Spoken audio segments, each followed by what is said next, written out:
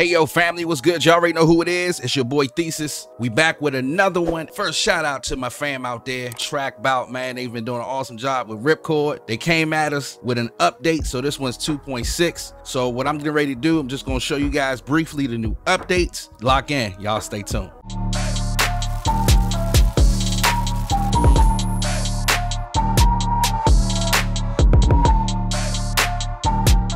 If you've never had Trackbout basically is a free MIDI plugin that you can create chord progressions in, and you do it with the stroke of one key. I have some tutorials up about this, so if you guys want to go back and check out those tutorials, check out the video right there. Basically what Ripchord has done, it was 2.5, now we're in 2.6. So again, like I said, if you don't know the website, it's trackbout.com. I already have an instance up of Ripchord. First update that they did was the rescaling of the actual VST, which is super dope. Like, I'm excited they put that in because sometimes I might want to scale it back. That's one of the major things to me that I think was a major plus for that feature set. The next thing that they did was they have what they call tags. Basically, the way a tag works, if you look right here, you hit a plus and you can name a tag name. So we're just going to name this Neo Soul.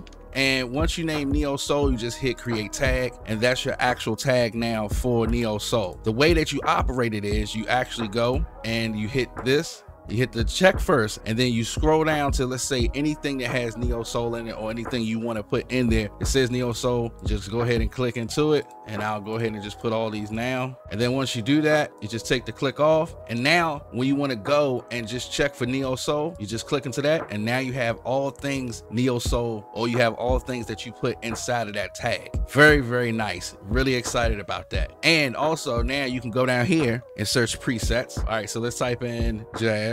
And now, you know, all those presets will come up affiliated with that word or chords for jazz, which is extremely tight. Disclaimer, I said that you could not save inside of Ripchord. I made a huge mistake. You can actually save inside of Ripchord. The way that you do it, you just go and you duplicate the actual preset and then you rename the preset. So that's the save as feature inside of Ripchord. A lot of people was looking for like a physical save as, but it's not a physical save as. You just have to duplicate the actual preset. Once you do that, then you can go and just rename it whatever you want, and then that saves the preset. Again, man, like I said, Ripchord is one of the like tightest things to me out here. Yeah, definitely excited about the new updates. Shout out to Fred and the team out there at Trackbout. Thank you so much, guys. Really excited to be a part of what you guys are doing. If you guys like this video, please make sure that you hit a like and drop a comment on this to let us know how you think this should be even advanced even more for what Ripchord is going to be doing. And also make sure that you hit a bell notification so that when we get videos like this, you guys will be the first to get the notifications that anytime we do new videos, you'll get the first one to be notified that we did it. Always, you know, boost it, man, to be seeing what's going on in the production community. Love updates. So y'all already know who it is. It's your boy Thesis.